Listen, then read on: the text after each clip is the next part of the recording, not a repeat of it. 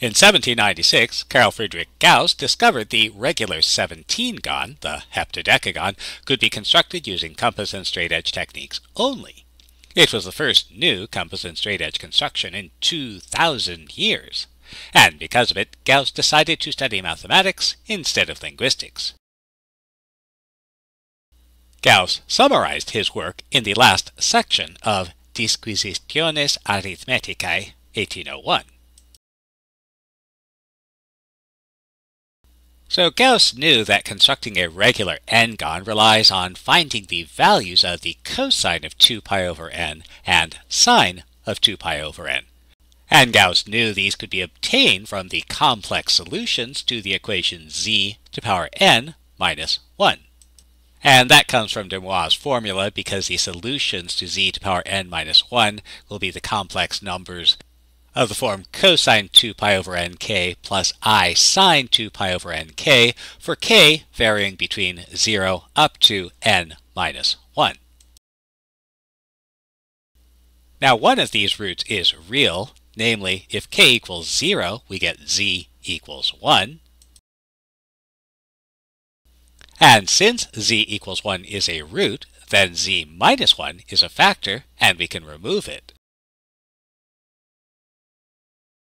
And because this equation is useful for constructing the regular n-gon, it's known as the cyclotomic equation, from the Greek words meaning circle, cutting.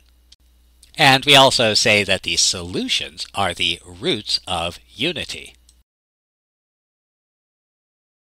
Now earlier in the Disquisitiones, Gauss defined what a primitive root was. However, his definition is slightly different from the one we now use, and for that matter he used, in this context. And so we'll define it the way that it was used. R is a primitive nth root of unity if n is the least power of r equal to 1.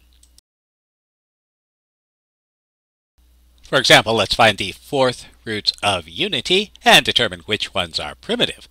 So the fourth roots of unity are the solutions to z to the fourth minus 1. And we can solve these by factoring z to the fourth minus 1 factors.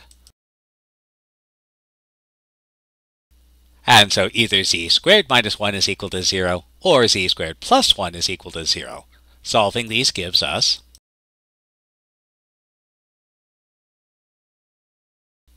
and so we have four solutions: 1, negative 1, I, negative I.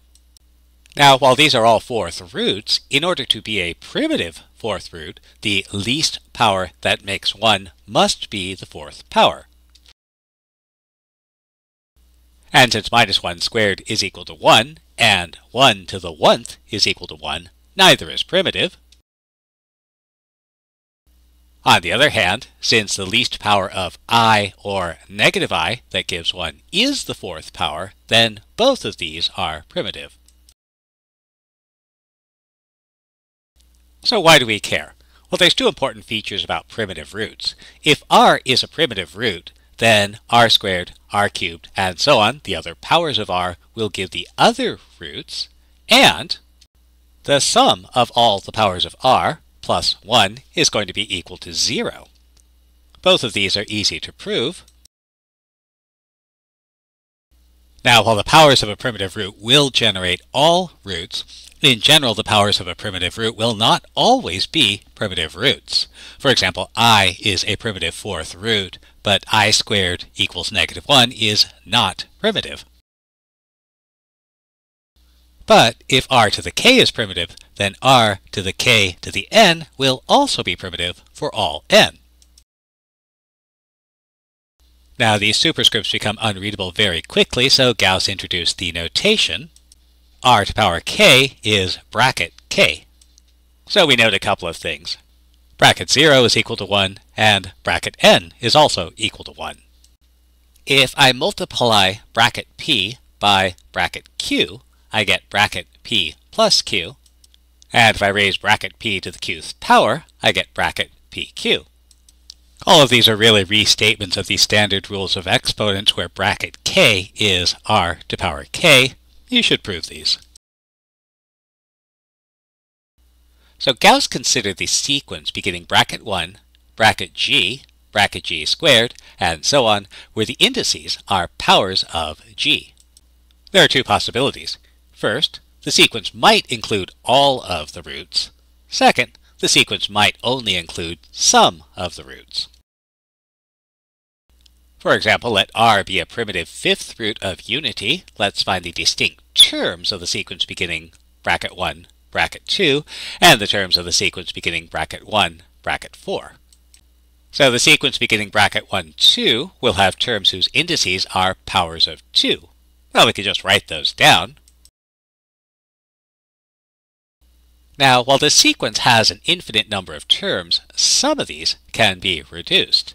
Since bracket k is r to power k, where r is a primitive fifth root of unity, we note the following.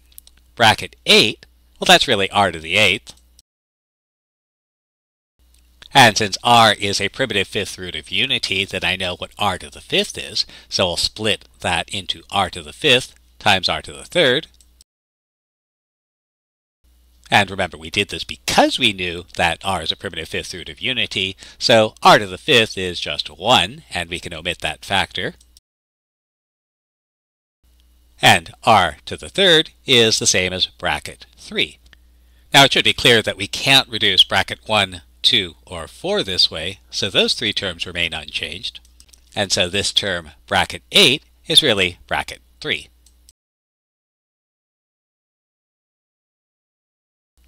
Similarly, our next term, bracket 16, well, that's really r to the 16th, splitting off factors of r to the 5th, simplifying, and rewriting.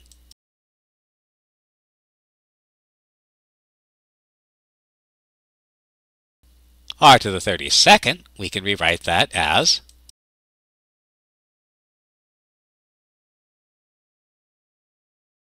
and bracket 64, well, that's r to the 64th, which is a whole bunch of r to the 5ths times r to the 4th. Again, since we're dealing with primitive fifth roots of unity, all of those r to the 5ths can simplify down to 1, and so we get bracket 4. And so our sequence reduces to brackets 1, 2, 4, 3, 1, 2, 4, and so on, and we'll note that this contains all of the roots. If we take a look at the sequence beginning with 1, 4, we'll have terms whose indices are powers of 4, and we can reduce those. Bracket 16 becomes bracket 1, and we've already found bracket 64. And so this sequence is going to reduce